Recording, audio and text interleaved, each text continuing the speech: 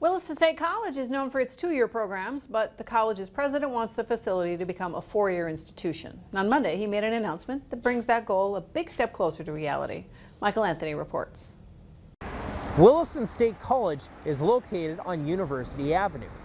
President Dr. Brunel Heerning has always believed the facility should match the name of the street it's on. While the idea of Williston State University is a long ways out, the college has announced they will begin to offer bachelor degrees through a partnership with the University of Mary.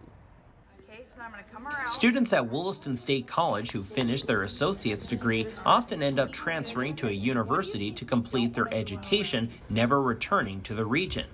This was a challenge that Brunel Heerning was tasked with fixing. We need to have partnerships that allow students now, as we speak, to have that opportunity. The University of Mary answered that call, announcing that Williston State College will now be able to offer bachelor's degrees in nursing, elementary education, business administration, and business management. Thanks to the various scholarships, tuition costs for these programs will be less than $5,000. They're able to get a terrific deal on an education right here, and so they're highly incentivized. They would be crazy to go to, oh, I'm just picking random places, Fargo or Grand Forks.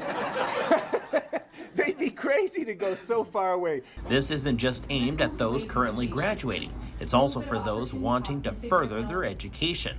President of the University of Mary, Monsignor James Shea, said these classes will be held in the evenings to better fit with those who have a job or other commitment.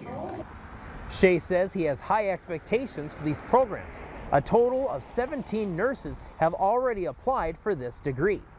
At Williston State College, I'm Michael Anthony reporting for your news leader.